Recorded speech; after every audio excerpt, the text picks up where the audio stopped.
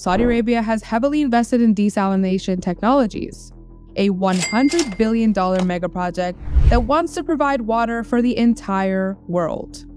Which brings us to NEOM, Saudi Arabia's vision for the future. Believe me when I say this, even one of the world's richest nations is having a water crisis. Any idea who? We're talking about the majestic royals, the beasts of the Middle East, Saudi Arabia. So without wasting any more time, let's jump right into the topic of today's special video, a $100 billion megaproject that wants to provide water for the entire world. We all know quite well, Saudi Arabia has but two liquids, oil and water. But even for most, the water is running low. Saudi Arabia is predominantly desert and has very limited natural freshwater sources such as rivers and lakes. The country relies heavily on non-renewable fossil water aquifers, which are finite and depleting rapidly. The demand for water in Saudi Arabia is driven by factors such as rapid growth, population, urbanization, industrialization, and agricultural activities. Agriculture in particular accounts for a significant portion of water consumption in the country. To meet the growing water demand, Saudi Arabia has heavily invested in desalination technologies. Desalination involves converting seawater into freshwater by removing salt and impurities. While this has helped mitigate water scarcity to some extent, it is energy intensive and can have negative environmental impacts. Traditional agricultural practices include inefficient irrigation methods, contribute to excessive water usage, and of course, modernizing and adopting more efficient irrigation techniques could help conserve water.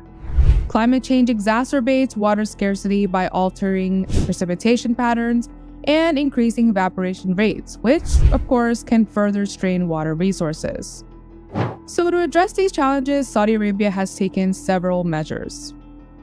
Implementing pricing mechanisms to encourage more responsible water usage and reduce wasteful consumption is one at that.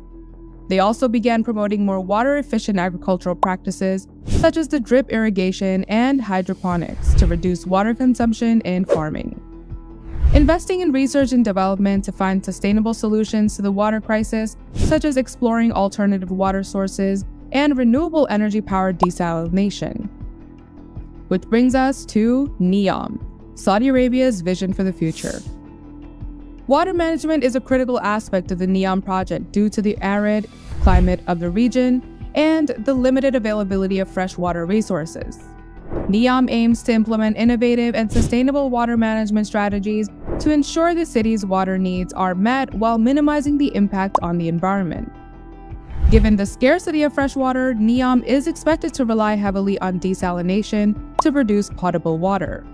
Desalination involves removing salt and impurities from seawater to make it suitable for drinking and other uses. The city plans to utilize advanced desalination technologies to ensure a stable water supply. NEOM is likely to incorporate cutting-edge water conservation practices and technologies to reduce water waste. This could involve using efficient irrigation methods for landscaping and agriculture, as well as implementing smart water management systems that monitor and optimize water usage. NEOM's landscaping and urban planning could be designed to minimize water consumption. This might include select drought-resistant plants, using efficient irrigation techniques, and designing green spaces that require less water. It's important to note that while NEOM's water management plans are ambitious, the success of these initiatives will depend on a combination of technological advancements, effective governance, and ongoing commitment to sustainability principles. So, what do you think of Saudi's water initiatives? Share with us in the comment section and we'll be sure to read them.